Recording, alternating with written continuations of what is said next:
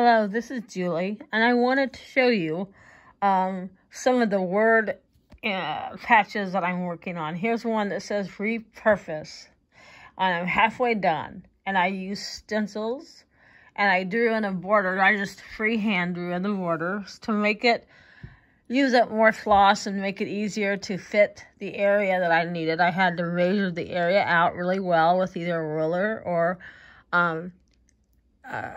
tape, measuring tape.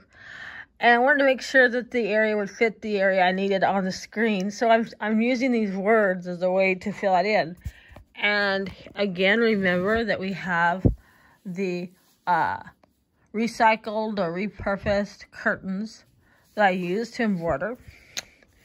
I wanted to show you, these are the Sharpies that I use. I use Sharpies. I find they're easier to use when I'm using a stencil to draw in a word.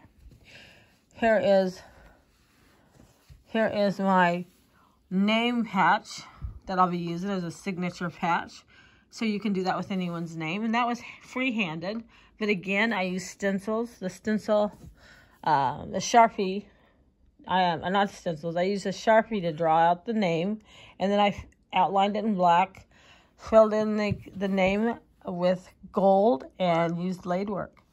Here's a completed patch, and I wanted to just show you what it looks like after being hemmed. That's what you would have to work with to frame or add to a quilt or a patch, but it's very easy to do. You've got plenty to work with there, so I hope that's helpful for you. These are just ways to reuse the material and make it fit the area of display that you want to create.